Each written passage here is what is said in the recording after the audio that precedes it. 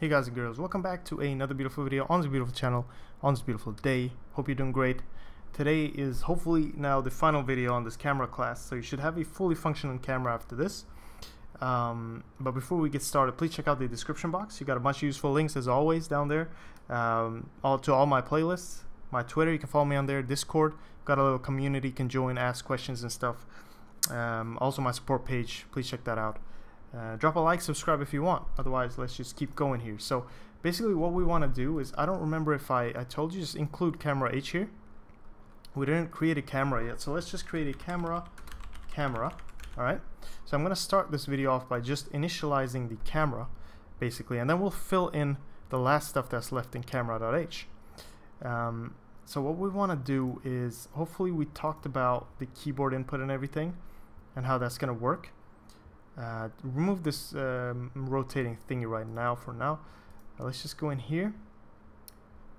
Let's see, let's do this camera dot update input right in there, and we're gonna have to send in dt -1 because we're not doing all the keyboard stuff right now. We'll probably do that a little later. This mouse offset x, this mouse offset y. So there we go, that's the two things. And now we'll be able to update the camera input. Another thing that's important is to actually initialize the camera. So since we don't have a default constructor for it, we're gonna have to do it down here in the initializer list. So let's just start off. So the way we initialize the camera is, if we look at the constructor, we need the position, direction, and the world up.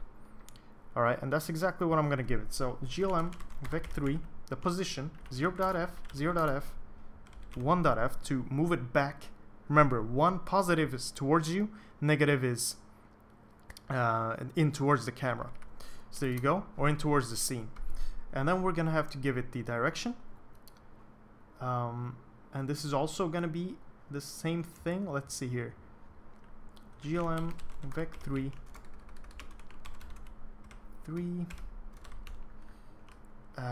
0.f 0.f 1.f, and then the world up is going to be glm vec3 let's see,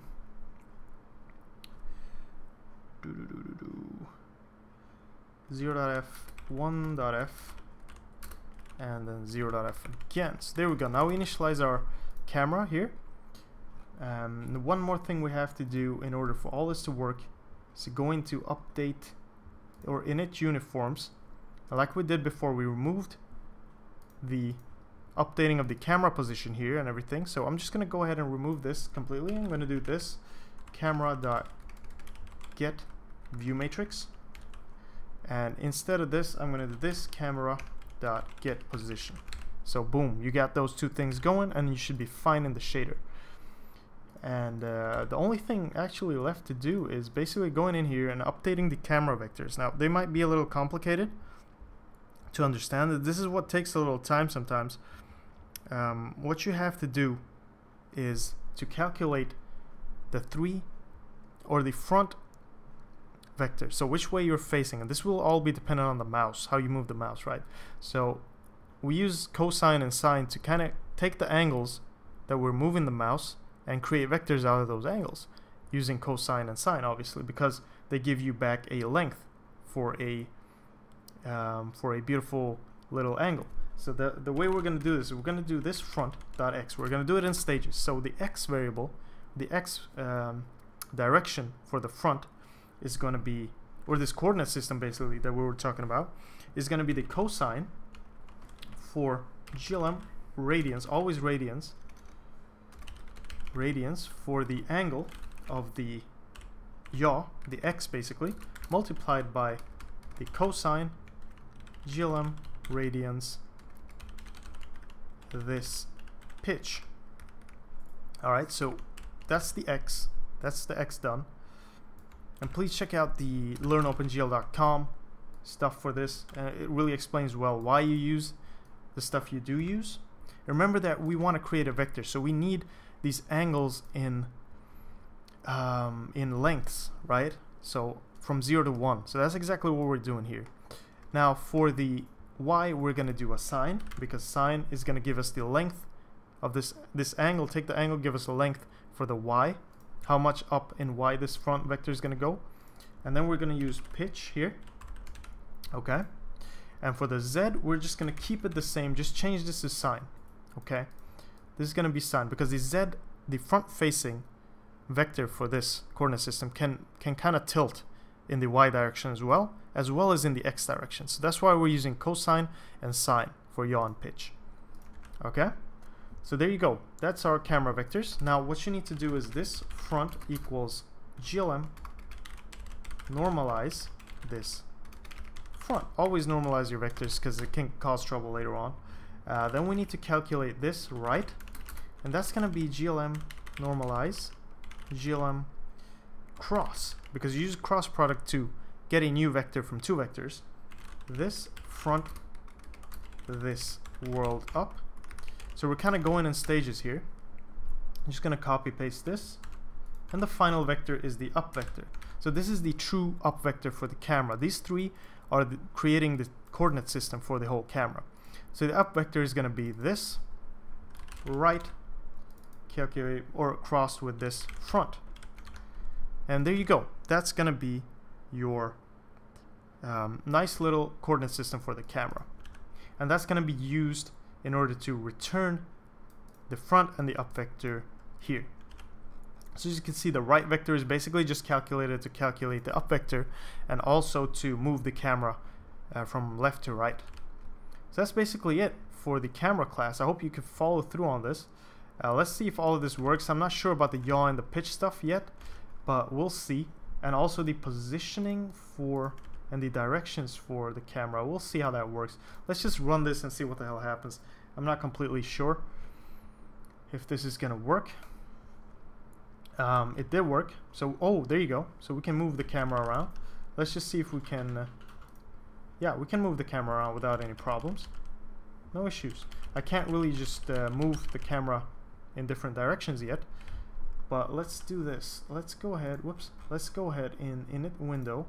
Let's make it a little bigger. So window width, I don't really know where I put all those things. Window width and window height. So it's where I create the game in main. So maybe, I don't know, 1600, 10, what do you usually have? I don't know, 860. Let's see. We'll just do it 1920, 1080. Who cares? 1080. We'll just do that. And also, I don't know if 4.4 is what I'm going to use. You can use something less than this. Also, I don't know if I showed you what I changed in the keyboard input. Yeah, I changed this. So glf set window should close equals gl true. That's how it should be if you want to close the window, not the way I had it before. So that's why I can close the window with escape now. So just go ahead and check that out. Let's do this. So we'll get a huge window here. Yep, a huge window. I can move the camera like this. Now let's just fix the update keyboard input here. So what I'm gonna do is I'm going to actually do this. Let's see. Let's go into camera.h. Now let's see where we have our update keyboard input. So it's going to take a direction basically, and default nothing. So how am I going to do that? Boom. Usually I would have a move function here, a void move function, and it would basically do this. So let's just take the move function like that, and let's copy paste all of this, and let's put it there. I think I'll name this move instead, and then we'll move it depending on all this stuff here. So update keyboard input, we can remove that, boom, and then we'll just use the move thingy in order to move the character around. Let's see, so it'll give us a direction. and a, okay, that's cool. Let's go into game right here, and I'll just move the camera. So this camera dot move, and W would be this DT forward. All right, and then boom, boom, and then D, C, and all this stuff. We'll just leave that alone. We don't need to do that. S is going to be backward.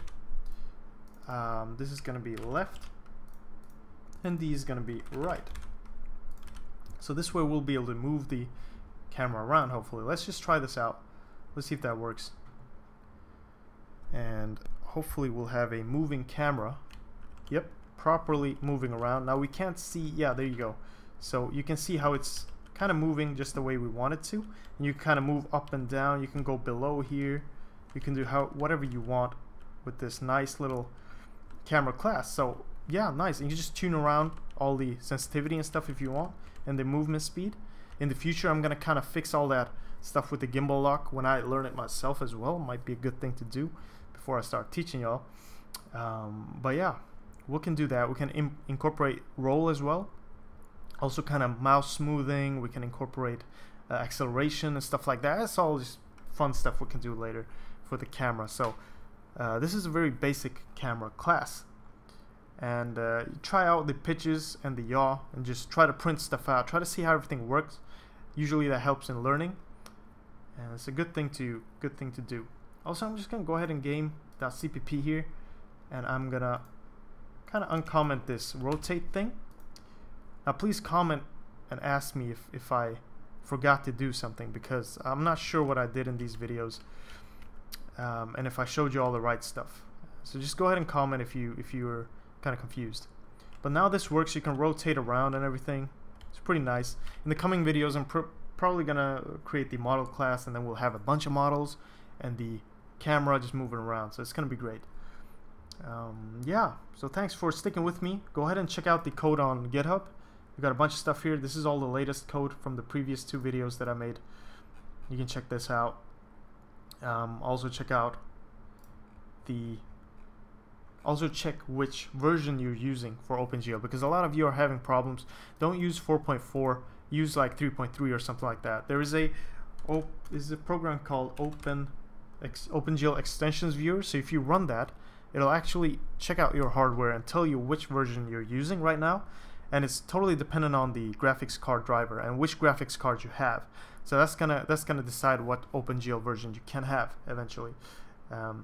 So it's kind of scanning my system, and it's just gonna go ahead in here, and it's gonna give me a little box full of information of what I have. So it tells me OpenGL version 4.4. So basically that tells me that's the maximum version of OpenGL I can use. Try to do more than that, it's not gonna work.